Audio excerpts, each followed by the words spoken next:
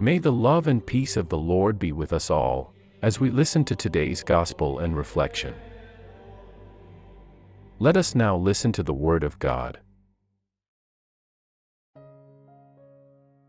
March 26, 2024, Tuesday of Holy Week.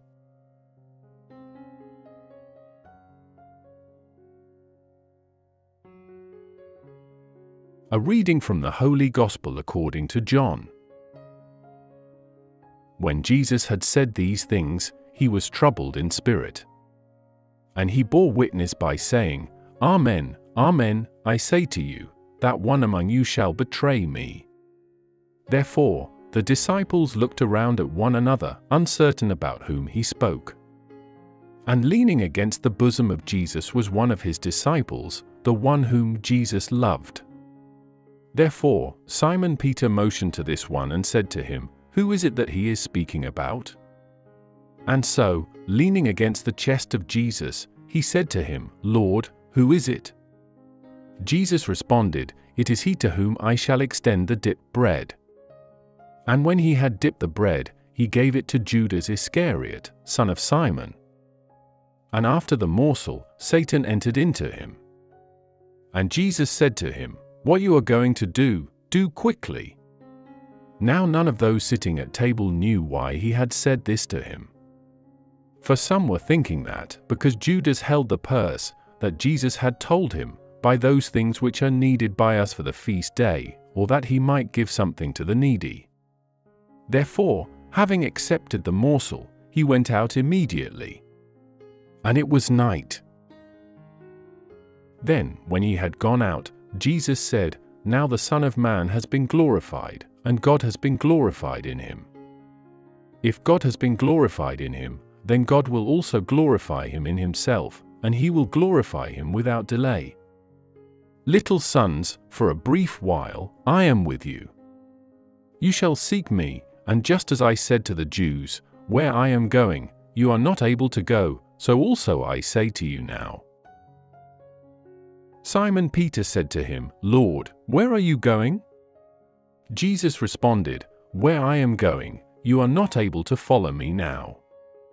But you shall follow afterward. Peter said to him, Why am I unable to follow you now? I will lay down my life for you. Jesus answered him, You will lay down your life for me?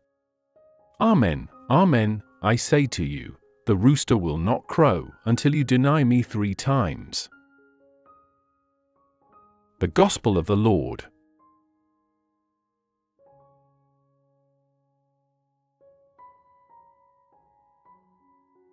Reflection.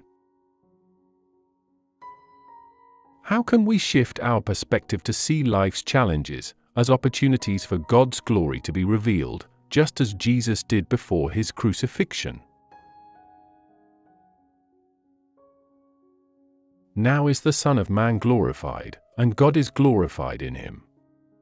If God is glorified in him, God will also glorify him in himself, and he will glorify him at once. John 13 verses 31 to 32. Jesus speaks this line about himself being glorified immediately after Judas leaves the supper to go forth to betray him.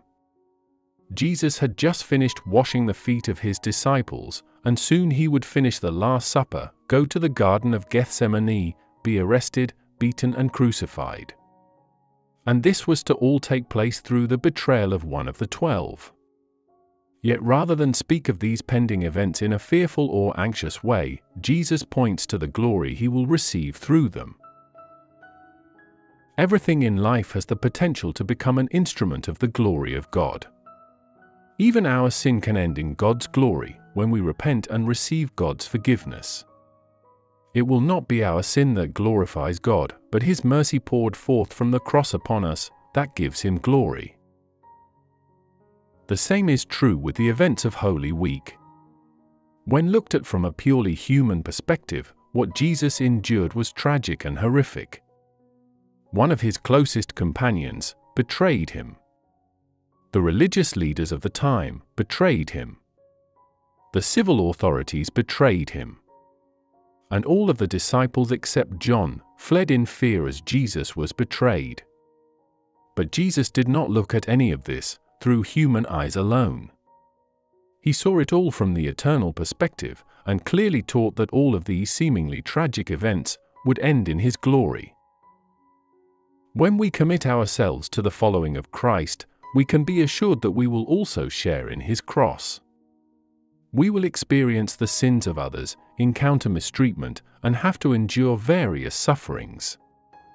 The question for us all, as we have these encounters in life, is whether we will endure them in anger and despair or with the hopeful confidence of our Lord. Again, everything in life has the potential to become an instrument of the glory of God. Nothing in life has the power to steal away that glory when we keep our eyes upon the will of God and His power to use all for His glory. Reflect today upon your call in life to see everything from the divine perspective. If you are upset, angry, despairing, or confused at times, know that God wants to bring clarity and grace to every situation. He wants to show you how you can share in His divine mission of transforming every evil into God's glory. Seek out the ways that your life must give glory to God in everything, especially those things that seem incapable of being used for good. The more an experience in life seems incapable of being used for God's glory, the more that experience is capable of giving true glory to God.